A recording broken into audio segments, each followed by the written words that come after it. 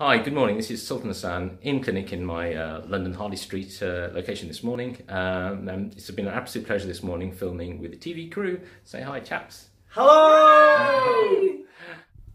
The decision to consider having cosmetic surgery is a major decision for any patient. It's very important to do your research before deciding on embarking on cosmetic surgery, which can be life-changing. So my advice to patients is always to make sure that you've done your research, ensure that your surgeon is on the GMC Specialist Register for Plastic Surgery, is a member of a main association such as BAPRAS, which is the British Association of Plastic Reconstructive and Aesthetic Surgeons. Those are sort of the starting points.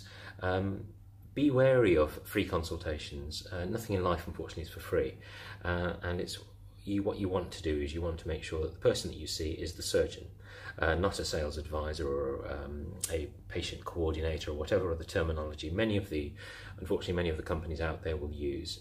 Ensure that your consultation is with the potential surgeon who would be performing your surgery.